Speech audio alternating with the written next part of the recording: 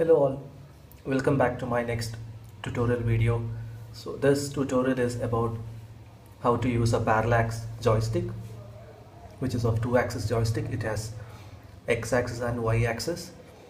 So as you can see, it's written here parallax, and if you look behind of it, you have parallax 2-axis joystick revision B. So this is basically available in the market. You can buy it. It is basically used. I am planning to make a RC car, and for which controlled with a joystick. So I'll just explain you how it works. As you can see, it has pins L, R, left or right plus, and U or up or down plus. So these two pins must be connected to the 5V, and below you have left or right. Similarly, you have up and down, and ground pins. So I'll just explain you how is the circuit connection to be given for the working of the joystick. So now I have given the pin diagram here. So basically the parallax joystick module has 8 pins, where the pins 7 and 8 should be shorted together and grounded, and pin number 1 and 2 should be shorted and should be connected to a 5V supply. This gives the supply voltage for the working of the joystick. For the joystick. And the red circle at the center of the pin diagram is the knob, or the controlling knob, or the joystick. Now pin number 3, 4, 5 and 6 gives the analog output values based on the direction in which you move the knob. So 3 and 4 must be shorted together and must be connected to one ADC or an analog to digital converter channel of a microcontroller. It can be an Arduino, PIC, or any microcontroller with ADC channels.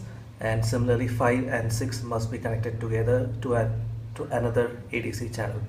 So basically the joystick has two potentiometers inside the unit, one for the x-axis and the other one for the y-axis. So as we move the joystick in the desired direction, the resistance inside changes, because the potentiometer within the module varies and the resistance varies according to the movement, and based on the change in the resistance, the analog value received at the channel will be varied. So we need to calibrate the joystick initially. So without moving the joystick in any direction, keeping at the center position, we have to check what is the ADC value coming in the output window, and as we move the joystick we can see how much is the voltage variation, and accordingly we can write the code for the controlling functions. One important thing which you have to take care here is that the value at the ADC channel, the output value from the joystick, basically depends on the input voltage of the whole controller, of the whole microcontroller. So if you give a less voltage, let's say for example 5V input, the output received at the ADC channel would be less voltage. If you are giving input voltage of 9V, then the ADC value will be a bit higher than that of a 5V. So now I will show you how to read the value from the ADC channels and check the voltage variation. So now I have made the connections as I have said, and I have connected my right left direction control to A0 of the Arduino, and I have opened the sample code, which is nothing but analog read serial, which is already there in your IDE. So if you come down, you can see we are setting up the serial begin for 9600 baud rate, and then here I am reading the analog value from the channel A0, and I am storing that value as an integer into a variable called sensor value, and then I am transmitting out that value. So now I will show you how to check the value which has been obtained at the ADC channel A0. So as of now, to the joystick I have connected only one direction, that is nothing but left to right.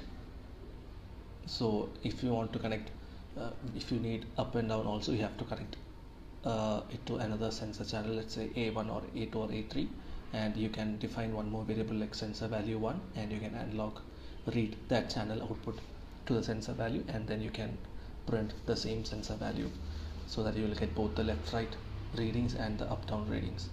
So to check the value of the output of the ADC, I'll open the serial monitor here, and I have already flashed the same program onto the Arduino. So if I open the serial monitor, you can see the values coming as 496 or in the range of 490. Now I will show you how the value changes as I move the joystick. So now my joystick is in the center position, and now this is a joystick, and now I'll move it to my left, and then the value got reduced to in a range of 73-74, and I brought it back to the center position, so the value came back to 490 range, and I moved it to my right, and then the value is above 1000 or something around 990. So I brought it back to center position, and you can see the value came back to 490 range. Again to my left, center, right. So as based on this value, you can write the functionality as you want it. So you can say that if the output value is around 490, then don't do anything. If the output value is greater than 900, move your RC robot to your right, and if the value is less than 100, move it to your left.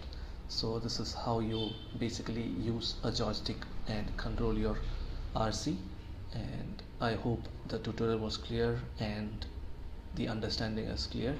So thanks for watching my video. Stay subscribed, and please leave your valuable feedback as a comment, or if you have any queries, you can always approach me. Thanks a lot for watching again. Thank you. Take care.